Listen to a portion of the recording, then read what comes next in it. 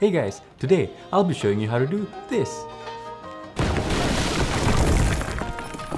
Let's jump right into it.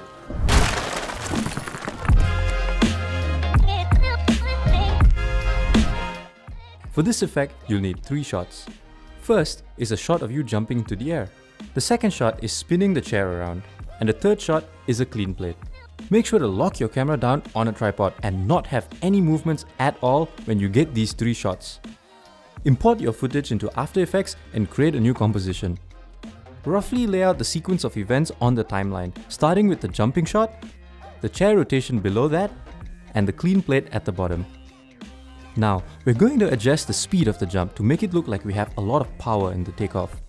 Enable time remapping on your jumping shot. Right-click the layer, go to Time, Enable time remapping. Add a keyframe at the moment just before you start the jump, and a keyframe at around the apex of the jump. Easy ease the first keyframe by pressing F9 on your keyboard.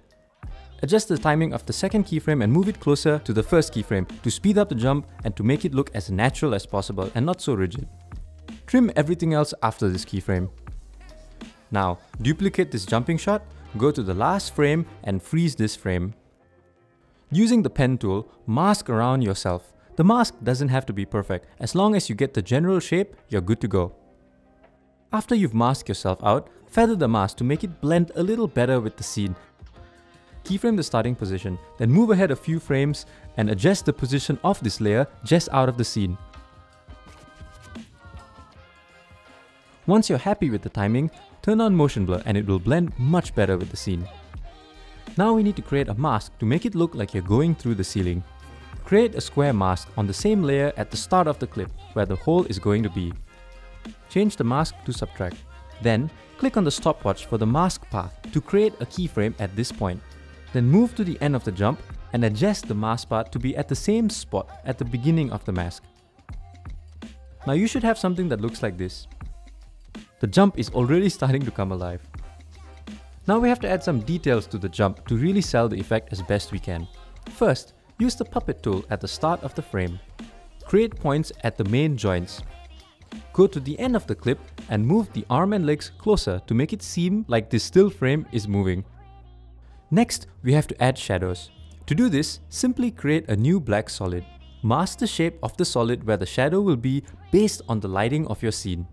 Feather the mask and keyframe the mask part and position of that mask to match the movements of your jump. Now we have to add all the environmental movements and the actual hole in the ceiling.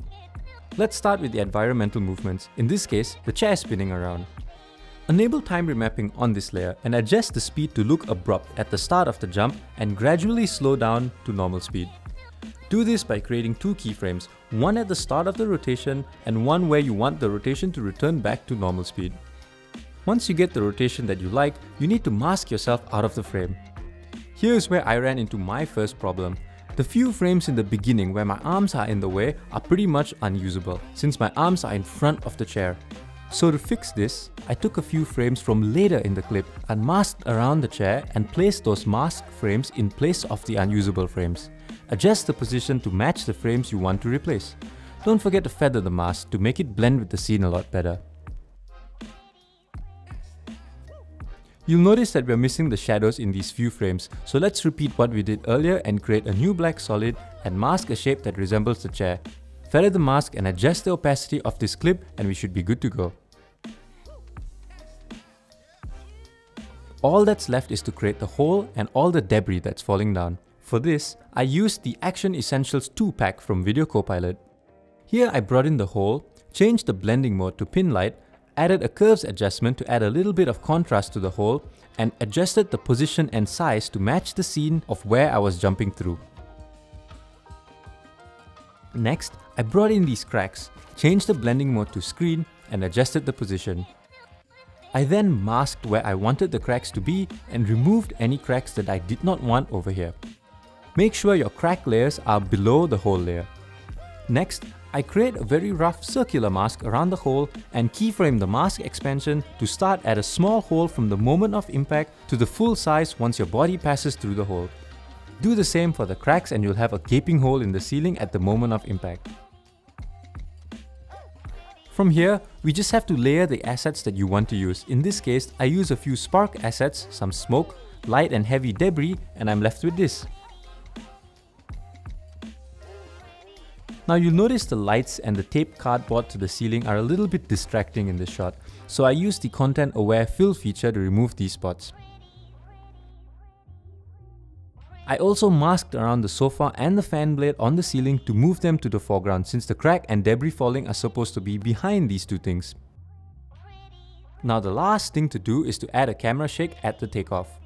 Pre-compose all the clips and footage, go to the moment just before the takeoff and set a keyframe here for position and scale, and move the composition around for the next few frames to create a violent camera shake effect caused by the jump.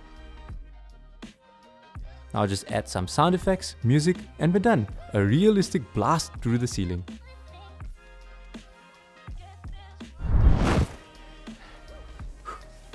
Alright guys, I hope you enjoyed this tutorial. If you do recreate this effect, tag me. I'd love to see how you guys put your spin on this. Follow me on all my socials as well. I'll leave a link below the like button. Alright guys, thank you guys so much for watching. Take it easy. See ya.